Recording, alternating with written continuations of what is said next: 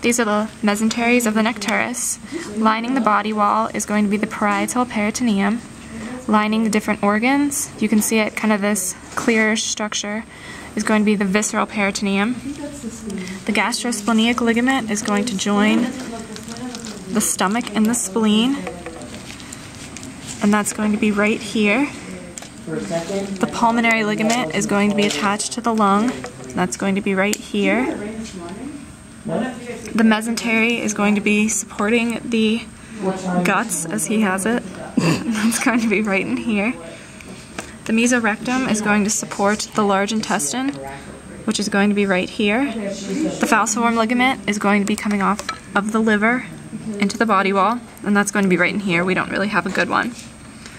The gastrohepatic ligament is going to join the liver and the stomach, and that's going to be like right in here.